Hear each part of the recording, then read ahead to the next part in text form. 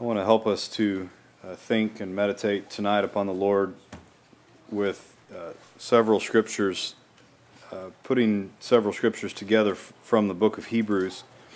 And to preface these things, remember that this letter is written to a church. They were Hebrews. They were Jewish believers who were tending back towards the law of Moses. And so we have in this book a lot of comparisons, comparing Jesus with the high priest, and comparing Moses with Jesus, and Joshua with Jesus, and the angels with Jesus. So there's also a comparison made several times between the offerings that were made in the tabernacle and the offering that Jesus made. And it was obvious that there were multiple sacrifices, thousands, if not hundreds of thousands, if not millions. On the Day of Atonement, there were hundreds of sacrifices just on the one day that happened every year.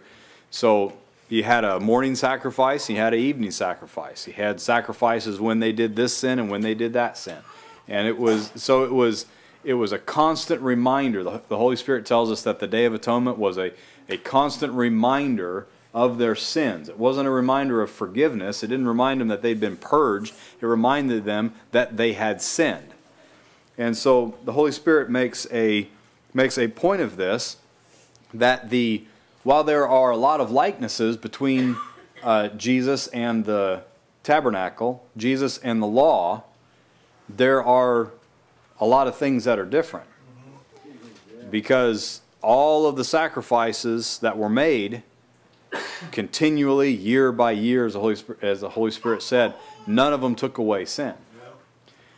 But Jesus made one sacrifice. Jesus didn't make a sacrifice for every sin that was committed. He didn't make a sacrifice for every person to be forgiven. He made one sacrifice. That's in contrast to the law. And one primary reason for that is because Jesus' one sacrifice was effective. Yes, amen. It took away sin. So Hebrews 7:27, who needeth not daily, here's the contrast, as those high priests who offer up sacrifice first for his own sins, then for the people's. For this he did once when he offered up himself. Jesus offered himself one time. He was received by God. That took away sin, and it was done. Sin was taken away.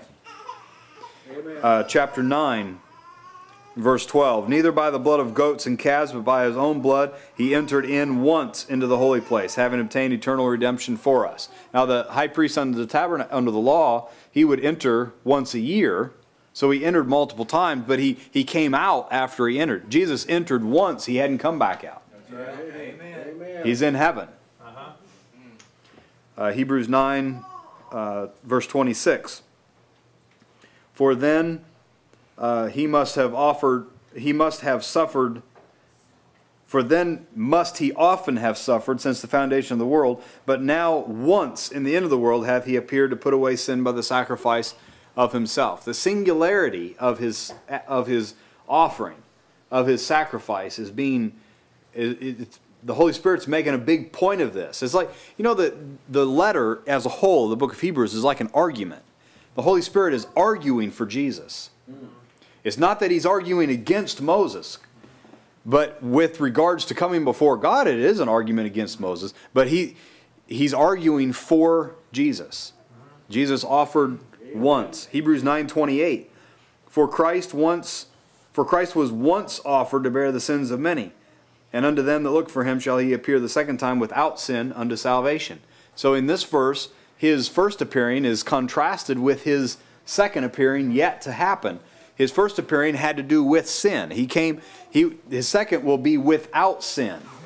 Not that Jesus sinned either time. That's not what he's saying. It's that his first time he came to deal with sin. The second time he's not coming to deal with sin. He's coming to get his bride. Amen. He will come without regard. Jesus is done dealing with sin. Amen.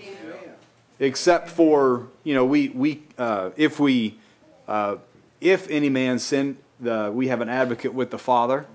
So he's done with putting away sin. I should say it that way. So Jesus' sacrifice, his offering for sin was so effective that he doesn't even suffer again when we sin and come and confess.